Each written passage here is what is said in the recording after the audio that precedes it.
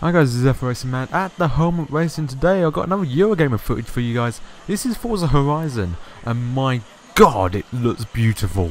I mean, look at that. I'm gonna be drawing. I need a bucket underneath my actual face so I can capture the draw.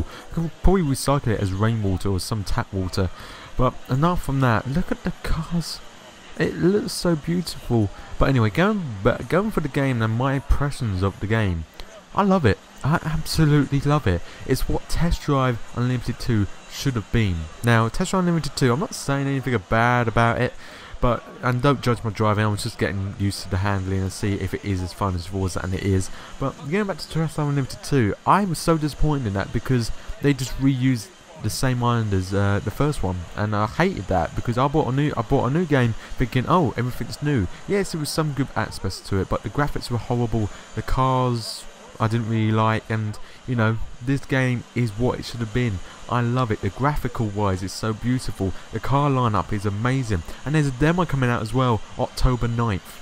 I cannot wait for this game, guys. I cannot wait to get this demo. It's absolutely fantastic, and I do hope it has free roam in the demo because, you know, I thought I was actually free roaming in this little race scenario here. I was having a laugh. I was actually drifting around corners and look, just having a laugh with it, and I absolutely loved it. I can't say how much I loved it enough, guys, because I just want it now. I just really want it now. It is a fantastic game. The graphics are amazing. The car handling.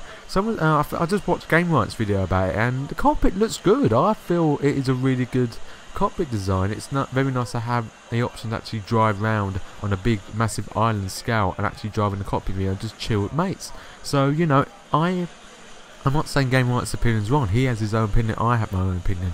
But, you know, I do enjoy this. I really do enjoy Forza Horizon. And like I said, I cannot wait to get the full game because, you know, there's car clubs on it, which is going to be great because if Forza integrated car clubs in the last one, and, you know, it worked really well, and this will work even better because it is more suited for this car club culture. But that's the end of the video, guys. I hope you did enjoy it.